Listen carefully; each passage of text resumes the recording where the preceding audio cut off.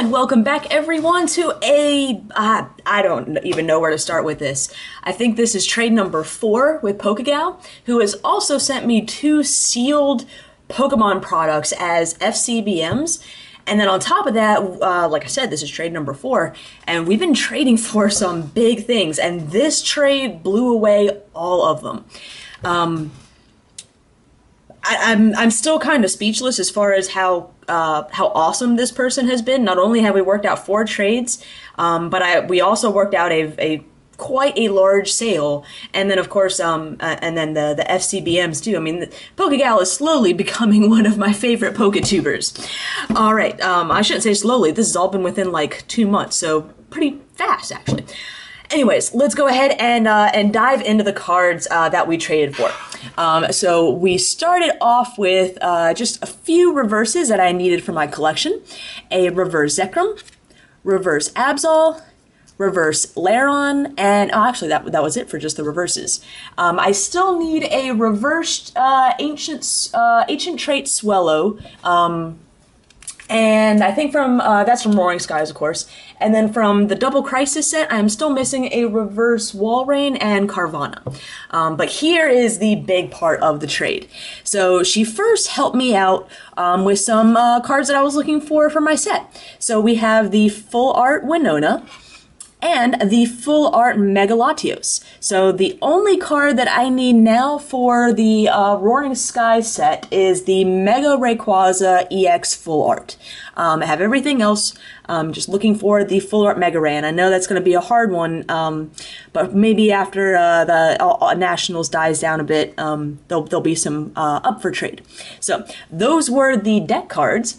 And I'm sorry, those were the collection cards. And then we have these 4 deck cards. I'm surprised by the number of cards that she has that I actually need to trade for. We have 3 Mega Glades, and these are more for fun decks. I'm not going to say by any means, like right now, Mega Gallade is a competitive tier 1 deck, but we've been playing around with it, and Gallade's one of my fiance's favorite Pokemon, so it only felt right that we should have a fun deck that included it. This, however, is for legit decks. 3 Mega Rayquaza, just regular art. We didn't need to go anything fancy. I just need that Mega Ray for my my collection. But for decks, I like to keep it simple. And 3 Emerald Break Mega Rayquazas. So I believe we have enough Rayquaza now to make the Rayquaza deck.